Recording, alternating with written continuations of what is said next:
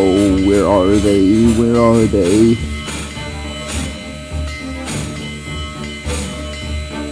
There's the Superdome, there's the PC Insider, donation cars down to the workshop, and there's Frederick's work train heading to the Pine Ridge.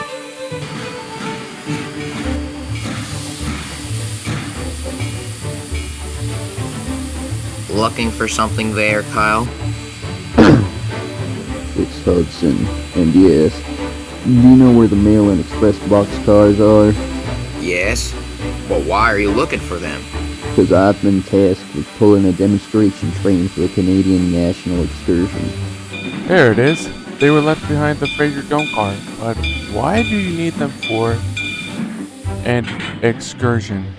I thought CN stopped the steam program back in 1980. They did, but Mr. Kaufman said that Canadian National wants to show the public what mail delivery looks like back then. I remember pulling these types of trains.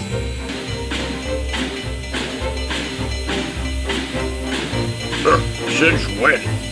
Since 1935. I would remember gliding along the rails, pulling the cars you see before you, at speeds up to 80 and 90 kilometers an hour. At times the express cars outweighed even the Quickies. Please, you and your siblings couldn't outmatch Alex's friend, the H1A through E.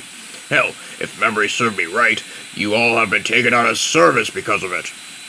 Well, now, that's a bit of an exaggeration. Hey Alex, when was the last time a true Kyle-Hudson outmatched the CP version? I'm not sure. Probably never. I rest my case.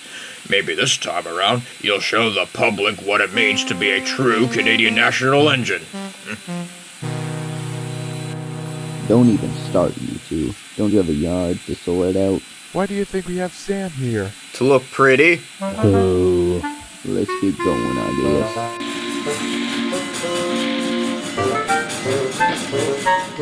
It's amazing those two large steam engines argue. Indeed.